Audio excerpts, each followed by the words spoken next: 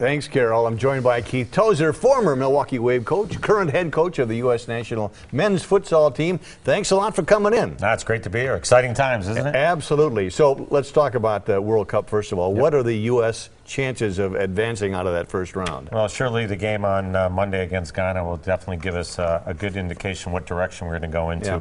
You know, Ghana's knocked us out really the last two World Championships, and but this time, you know, we just played Nigeria. I thought we played quite well, probably our best game recently, and a nice victory over Nigeria. Similar styles as Ghana, very athletic, very fast. So, you know, if we can get a point or three, Mike, in that first game, then, of course, the next game will be Portugal, which will be difficult. But it definitely gives us a big leap forward. Yeah, head coach left Landon Donovan off the squad. Surprised a lot of people. Good idea? Bad idea? Well, you know, being a coach myself, you know, I don't second guess other coaches, and especially our national team outdoor coach, and he must have had his reasons for it. And Donovan's been a great player. You know, he just broke the record in Major League Soccer.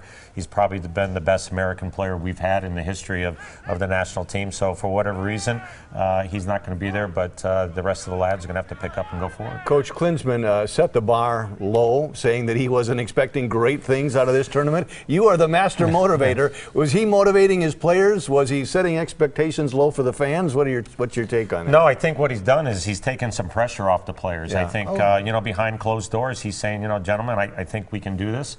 But obviously to come out publicly and say we're going to beat Ghana and then Portugal and then Germany and go through the group, I think would be too much pressure on him. I really think this is probably the best lineup, the best group of 23 players we've had in a long, long time. They're playing extremely well. 3 victories in a row, first time going into a World Cup. I think they're feeling good, but I think he tried to make, you know, a little pressure off them, but behind closed doors, he's saying, okay, we can do this thing. Yeah, as we mentioned at the outset, Keith is the head coach, national men's futsal team. Big tournament in town, big game tomorrow night. Tell us about that. Well, it's very exciting. You know, futsal has grown across the world. It's the FIFA game. There's professional leagues all around, and we haven't played a home game up on the road for 10 years. This is our first home match on U.S. soil in 10 years. We play France tomorrow night, 7 p.m. at the Kern Center. It's free, so come on down to the Kern Center at MSOE.